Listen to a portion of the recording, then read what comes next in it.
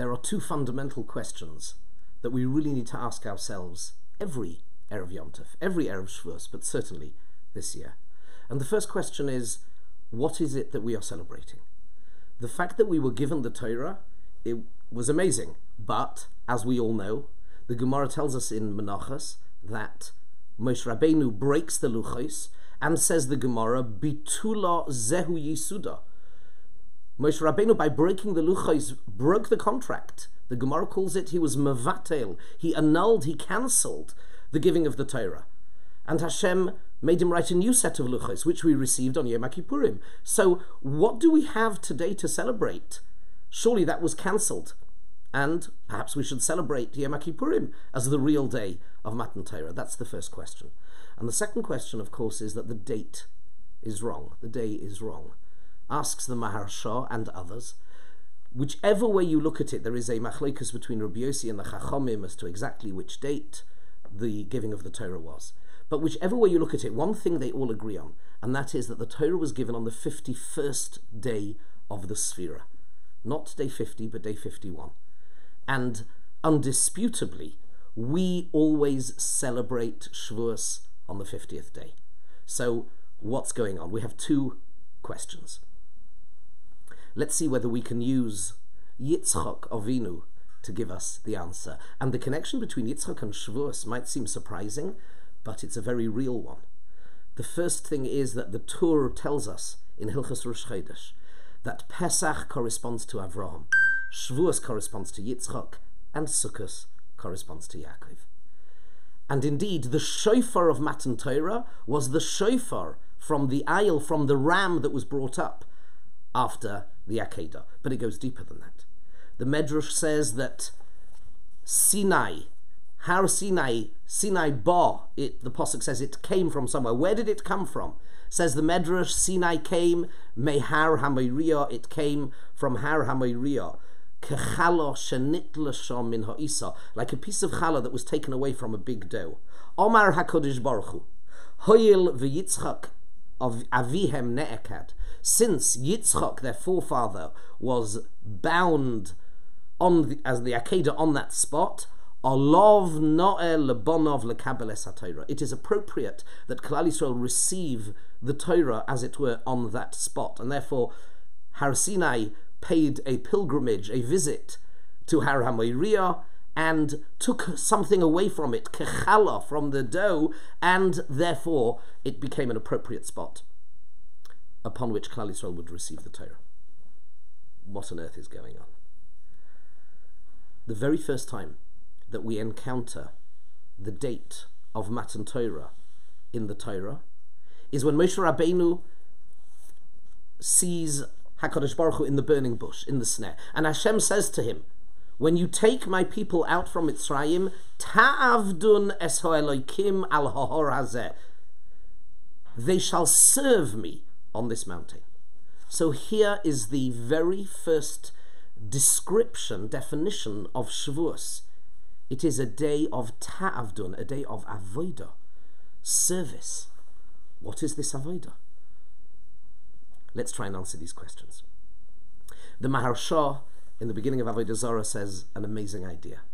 He says that as we prepared for Matan Torah, we prepared to be Mekadesh ourselves, sanctify ourselves, to gain an awareness and an appreciation, a respect, a yira, a fear for the awesomeness of HaKadosh Baruch Hu and the Torah. And that process was finished on the 50th day of the Sphira.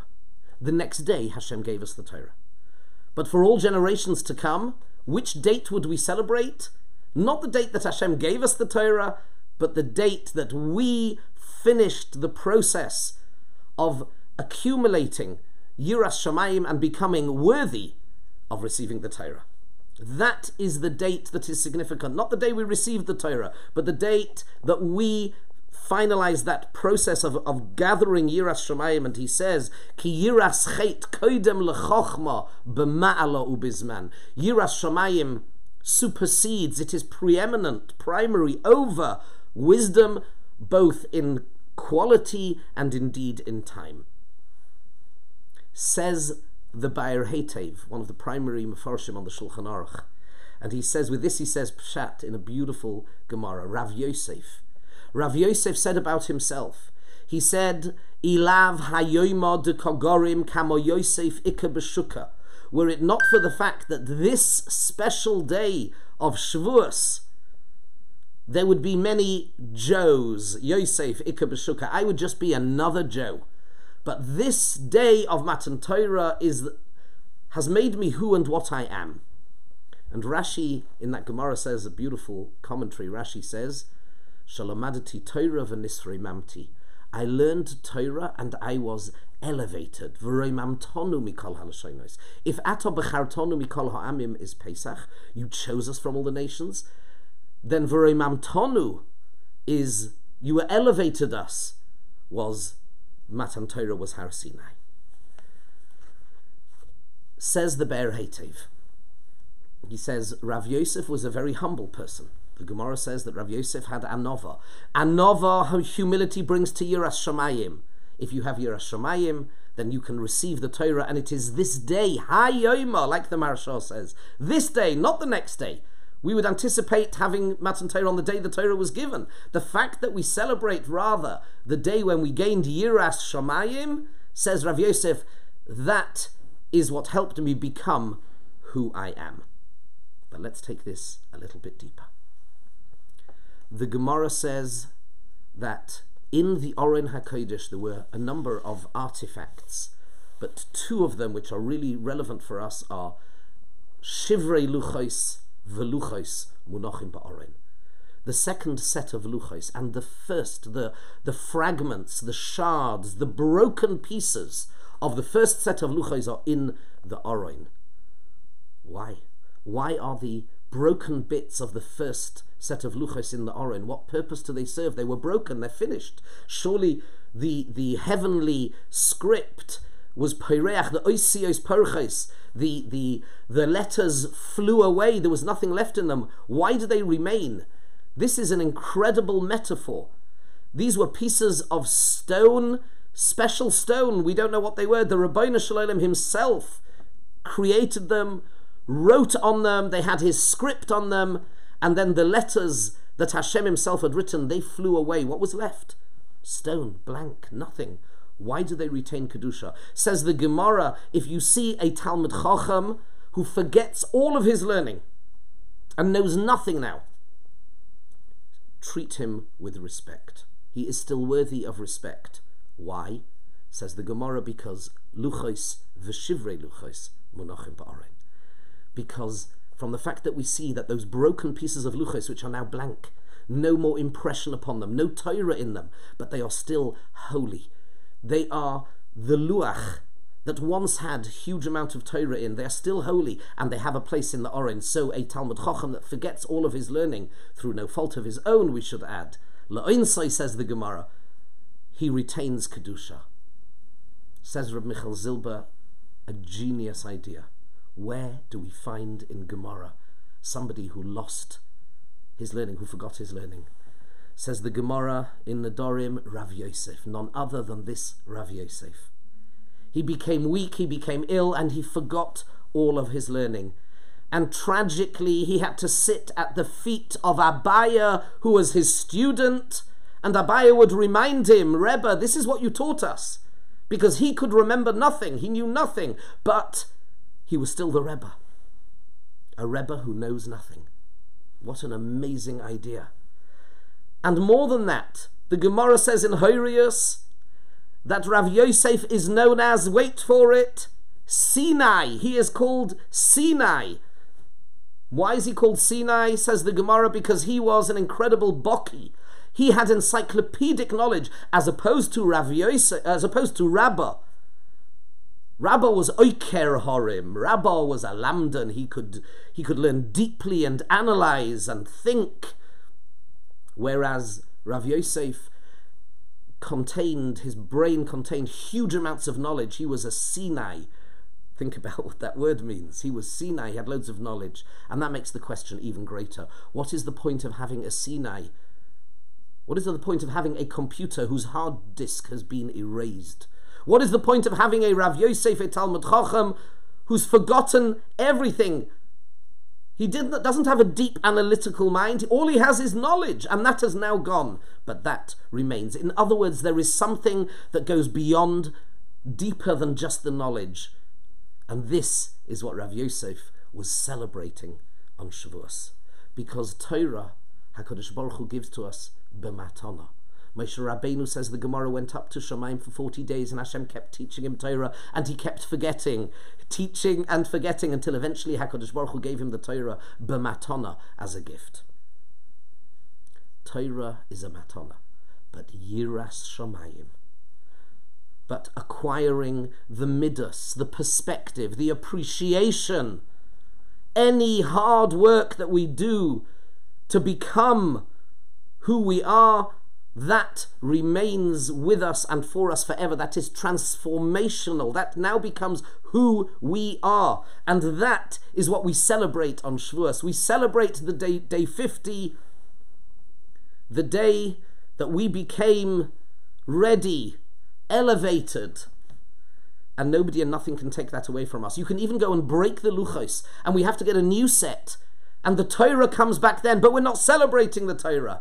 We're celebrating that we made ourselves ready and prepared for the Torah. We acquired an oitzer of Yiras Shamayim, and through engaging with Torah, through the hard work, Nisroi Mamti, says Rav Yosef, I became elevated, I became a different person. And nobody and nothing can take that away from us. Yitzchak Avinu taught us to be Moser Nefesh. Ta'avdun es ha'elokim al ha'hor hazeh.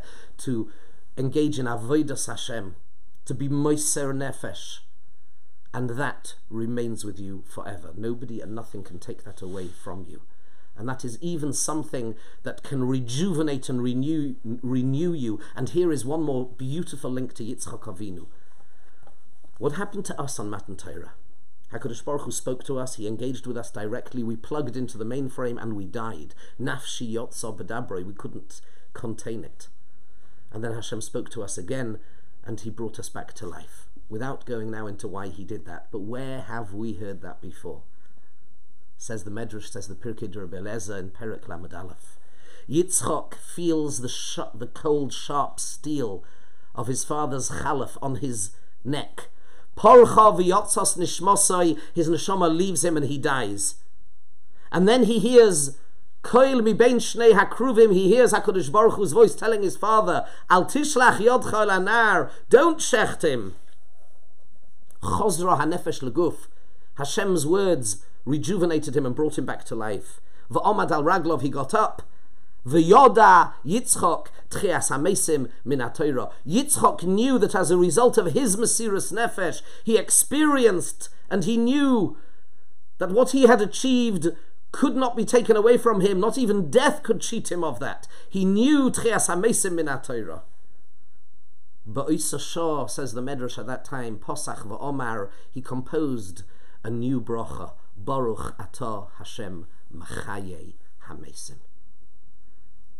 And that is what we achieved on Matan Torah. Why did Hashem need us to go through that process? It's to teach us. One of the reasons is that when and if you put in the hard work, and this is the key point, Ta'avdun es ha'elokim, Torah is not meant to be easy. It's not meant to be easy to be frum. Anything that is worthwhile involves hard work. Getting up for davening in the morning, working on my midas, learning, all the effort. It's not meant to be easy. We're not looking for a way out for an easy life. But number one, it is incredibly rewarding. And it, and only it, transforms and changes you and elevates you. And that stays with you forever. Nobody and nothing can take that away from you. And that is what we celebrate on Shavuos. And especially this year, when we are limited in many different ways, look into our own world and say, what is my avodah? What is going to be my Mesiras Nefesh? How am I going to show the Ribbono Shel Olam that Torah and everything it stands for and its values and its way of life are central and are key to who I am? if we undertake that, says HaKadosh Baruch Hu, says the Gemara, the Yerushalmi, va'asisem, when we bring the korban, it doesn't say you bring a korban, it says va'asisem, says HaKadosh Baruch Hu to each and every one of us on Shavuos, I will remake you anew. You will become a new barrier, something new, a new person capable of achieving so much more, with one condition. Ta'avdun es Elokim. Accept to work hard, to help transform yourself, to become bigger, to become better. And then this Yom Tov will be the best Shavuos of your life. Good Yom Tov.